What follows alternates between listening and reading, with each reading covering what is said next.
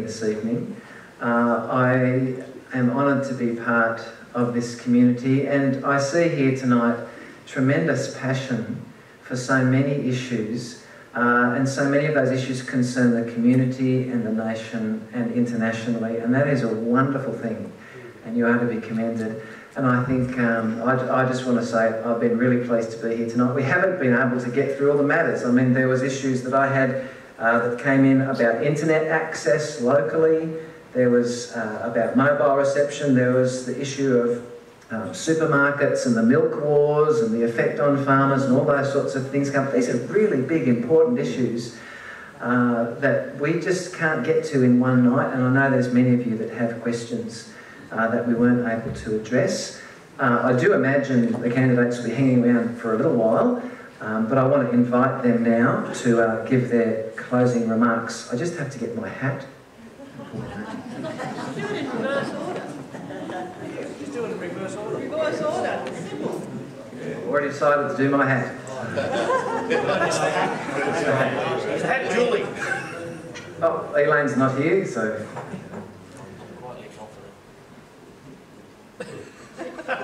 Peter Abbott. No.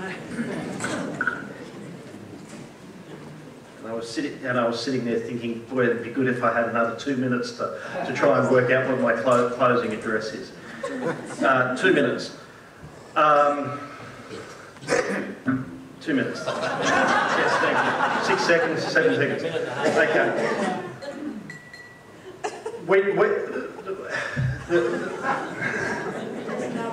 Yes, thank you. A minute going by. Okay. Look, the main issues that I'm fighting this election on is ensuring that bulk billing stays in place for Medicare. The changes, the freezing of the Medicare rebate will see doctors in this area will no doubt cease the practice of bulk billing sometime in the near future. Basically, their pay rate has been frozen now since 2013. It is frozen into 2020 under the budget the Liberal Nationals have brought in. Bulk billing. Access to medical services should be based on your Medicare card, not on how much money you've got in your wallet or your credit card. A critical thing. The other main issue that I'm fighting for is school education. The Gonski reforms. David Gonski is not some sort of socialist that kind of, designed a system based on providing, jobs for teachers. The proposals that he put in place were designed, he and his team put in place, were designed so that we were providing education based on the needs of students. We have some of the most disadvantaged schools in this electorate. We need to deliver the Gonski reforms. We need to deliver them for the full 6 years, and only a Labor government will do that.